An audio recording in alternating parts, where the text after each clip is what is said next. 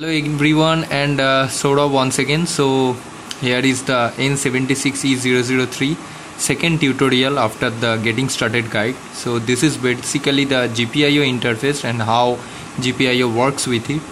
So as you can see, here is the full code, and we are just interfaced a switch and an external LED.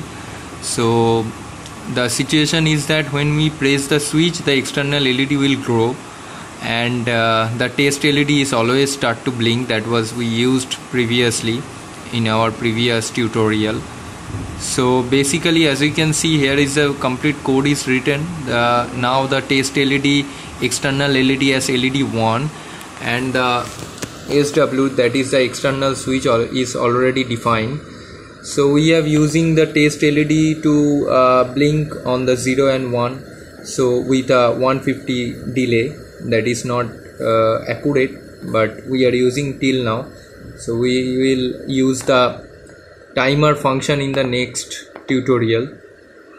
Well, the switch, whenever the switch is pressed, the LED will be glow, and otherwise it will not glow, so it will turned off. And the LED is connected as the test LED is connected in the VCC, sorry. So here is the complete code. So we will just build it, and here is the build. As you can see, there is 0 errors and warning. So we will flash it over here. So the flash is now loaded. So the LED is completely blinking, and here is the LED, and here is the switch that is connected in the port 16. So I will just, let me make it like that. Yeah, so when I am pressing it, the LED is blown, and when I release it, the LED stopped. So in this tutorial we will understand how the input functionality works, as well as how we can use another pin in that mode.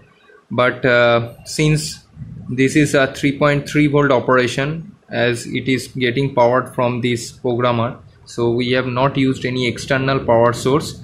The LED brightness is a little bit low.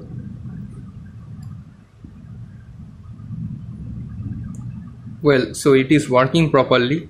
For the detailed code related explanation and how the pin is worked as a input, just go through the documentation section of the circuit digest.